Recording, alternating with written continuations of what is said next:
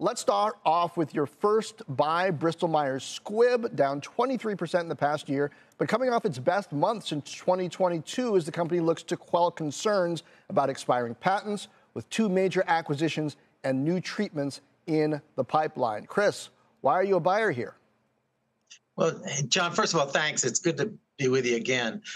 First, let's step back and talk about the MAG 7 real quick. Money has gone in that direction, but they've done us a favor. They've left these other things high and dry, as I like to say, some of them at record low valuations, record high dividend yields. Getting to Bristol Myers, less than 8 times earnings. It's yielding over 4.5%. It's got $12 billion in cash flow. That's more than 10% of the market cap. This is a classic story we've seen over and over again. The negative story is well known. They have drugs that are going off of patent. Their sales will slow for the next several years, so investors look elsewhere. But what investors are overlooking is that they can use that great cash flow to make the acquisitions that you were talking about. Then the earnings growth will start to go up. At the same time, when investors start to see that, they'll bid up the shares. The multiple may grow also. So you'll get a double virtuous tailwind, and you could make 50 or 60% on that kind of name without really risking anything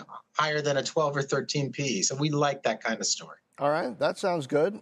Next buy up, Verizon. It's up around 10% in 2024 after posting strong subscriber gains in Q4.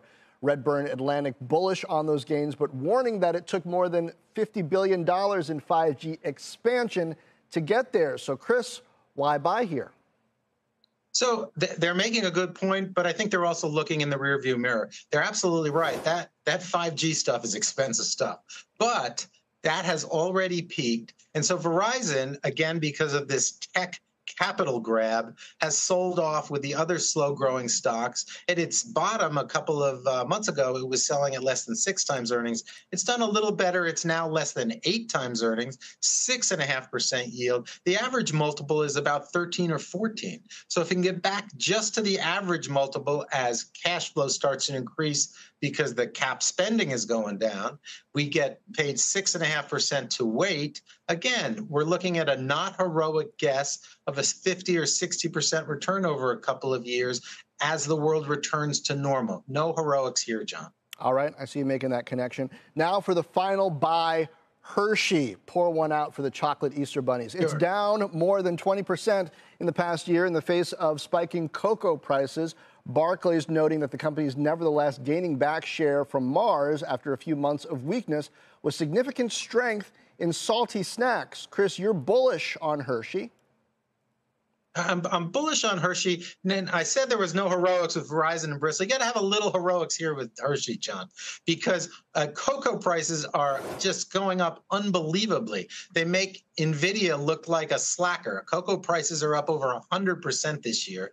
And that, of course, is Hershey Chocolate's biggest raw ingredient cost. So in the face of that, what that's doing is masking terrific execution at Hershey. So they're hitting on all cylinders. They're just facing a hurricane-like headwind of enormous rise in cocoa prices. So if you can imagine cocoa prices moderating and, God forbid, going back down to where they were over the course of a year or two, Hershey's continues to execute. Investors come back, the multiple goes up, and once again, you've got a stock that's been left high and dry that can take off without a lot of huge risk to the downside, I think.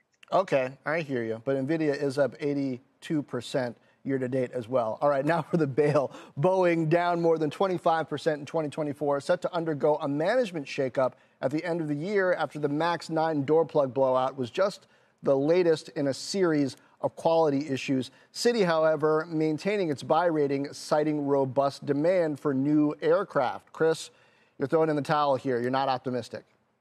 I am, John, and I'd like to be optimistic. This is the kind of stock that value investors like us would like, because obviously it's a great market position. That the aircraft market as a whole is a terrific place to be. It's growing worldwide. But having said that, I still don't think the company has gotten religion. Clearly, there's deep issues of quality and safety that they're working on. So they're going to change management. That's great, but they're not going to change till the end of the year. So clearly, this is a show-me stock. But the show won't even start until next year. So I'm quite quite disappointed in a stock that I'd like to own, but I think that the board of directors here really hasn't done its job in terms of making the changes it needs to make, and also telegraphing that, things are different this time.